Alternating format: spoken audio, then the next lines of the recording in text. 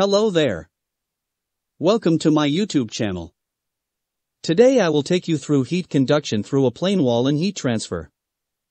Let's tackle this question. The inner surface of a plain brick wall is at 60 degrees Celsius and the outer surface is at 35 degrees Celsius. Calculate the rate of heat transfer per square meter of surface area of the wall, which is 220 millimeters thick. The thermal conductivity of the brick is 0.51 watts per meter per degree Celsius. Solution. Here is a diagrammatic view. Given. Temperature T1 equals 60 degrees Celsius. Temperature T2 equals 35 degrees Celsius.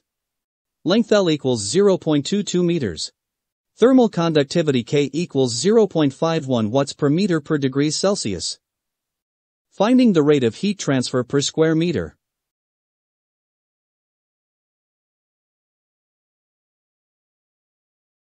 Which equals 57.95 watts per square meter.